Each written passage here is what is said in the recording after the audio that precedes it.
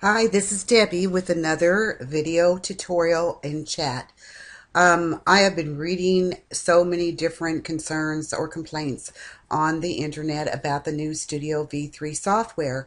Some of these complaints are totally legitimate, and I understand that it's not been fun for many of you. But I also wanted to explain a few other things that are going on that I think people are just a little bit confused about the new Studio 3 software. And this is the designer edition of Studio 3.0.343. Now, if you go up here to help and check for updates, you'll notice that it's not showing you that there is an update. There is an update. You just have to go to the Silhouette support site, go to downloads, and download the new 3.0.343. The great thing about this new update is that the standard cut features are back. I'm going to go over here and show you these real quick. Standard cut features. Those are the ones that we've always been able to use. So for those that aren't happy with the layers, cut by layers, cut by line color, cut by fill, you still have the option to go over here and use your standard cut features. And I'm just going to draw a couple of examples. And if I chose cut, and then I do this and I want to join two of these together to make a different kind of shape, and I select them both, and then I select cut edge, you'll see that's exactly what it does. It just cuts around the edge like our older software had done. And then you'll notice down here that you have all the different material types that can be used with your Silhouette cutting machines, and it's also important to make sure one of these is selected. You can go down here to advanced and you can change some other settings. I just leave them as it is. Now, another thing that I've heard of is a couple of complaints about the software not cutting or cutting off the area even with a basic cut.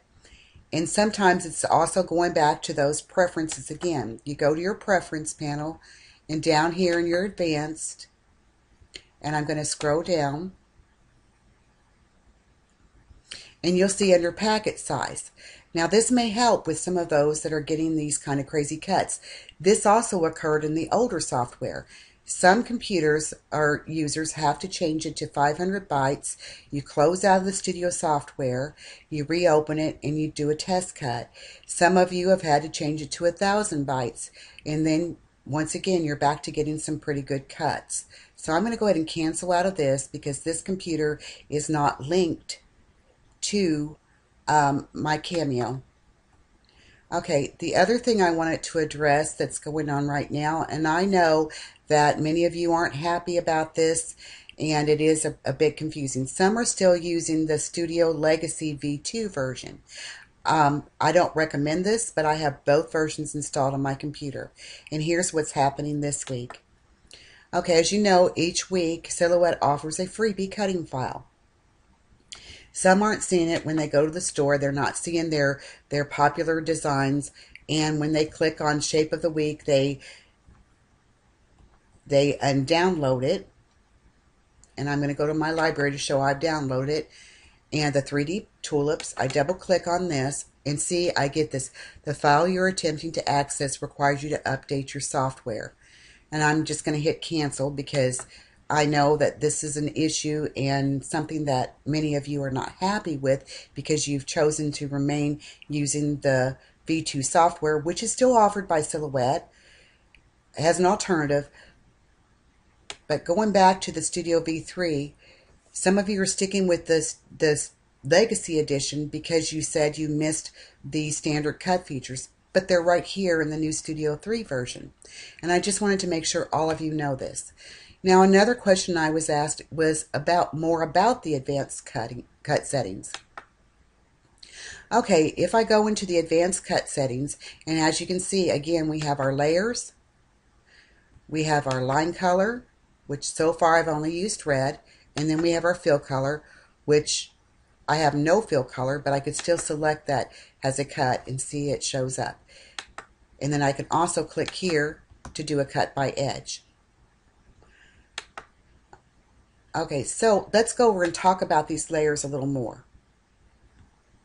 And I'm going to go ahead and open up, and this is in the Studio Designer Edition, I'm going to go ahead and open up some layers.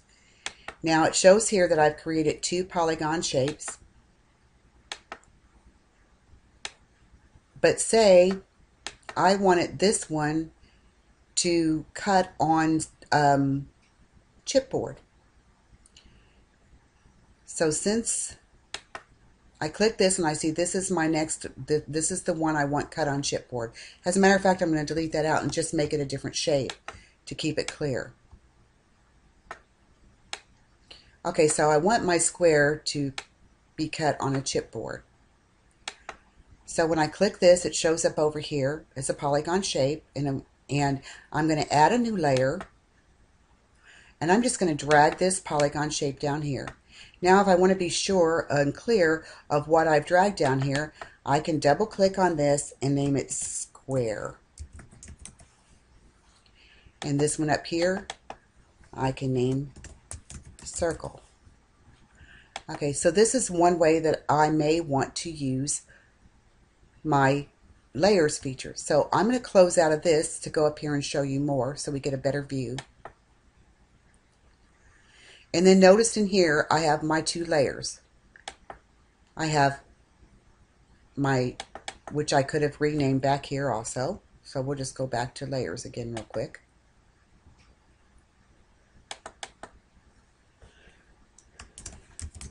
Circle, squares, or I could type in the medium, which I will put chipboard, what I want cut out in chipboard. I'm going to close out of this again and go back.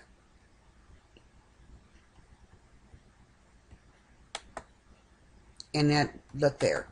There's my circle and there's my squares I want cut in chipboard. So all I have to do is go down here, select the media type, which there's so many different medias in here, it sometimes takes me a little bit to find them.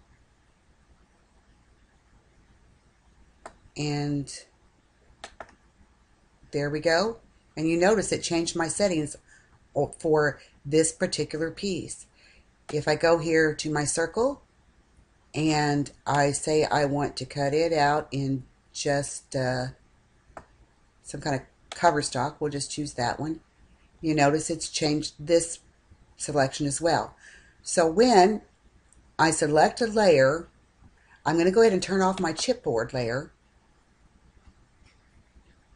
And I just got that message because I have 2 studio programs opened and the recording software, so I'm going to close out of that. And I'm going to go ahead and go in here and close out of my Studio V2.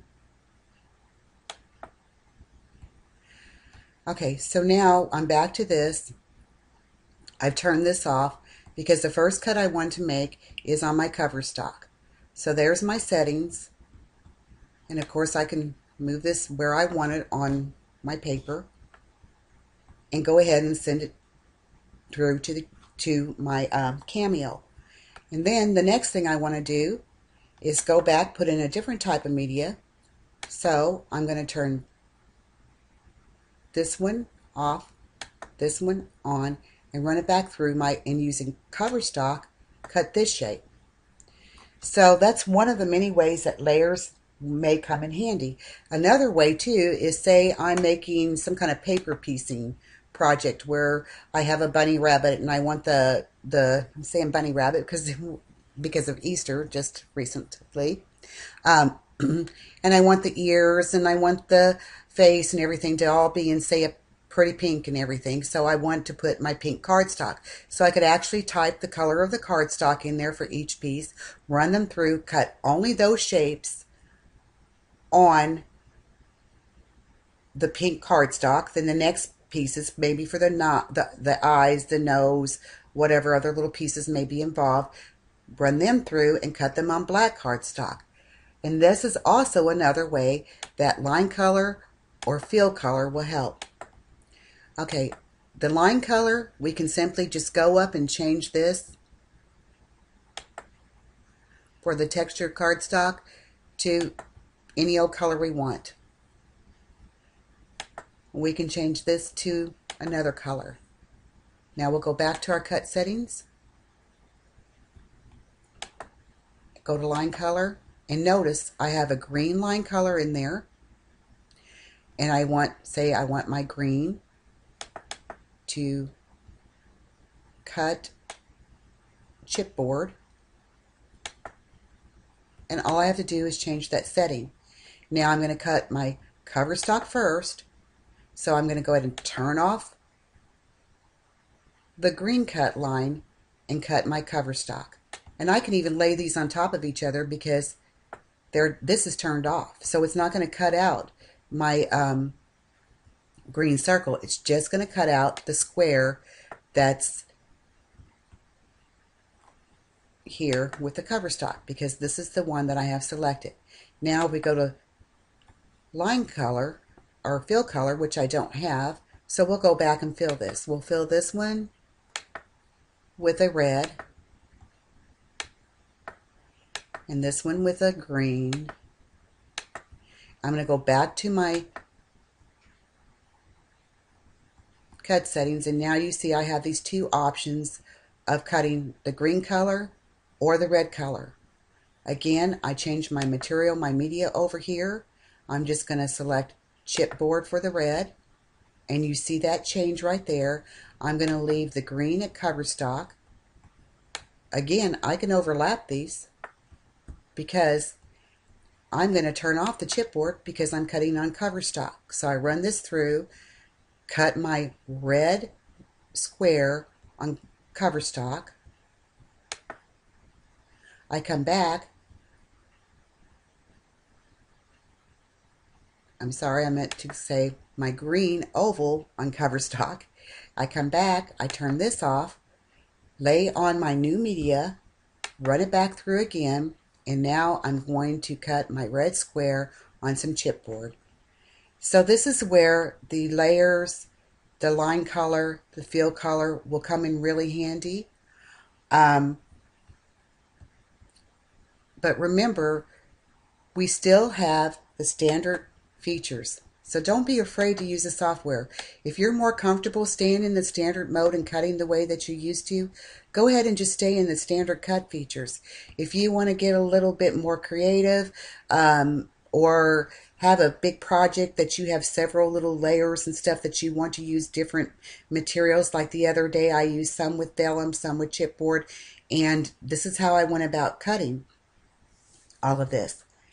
I'm trying to think of any other little issues that may have come up with this new Studio 3 software.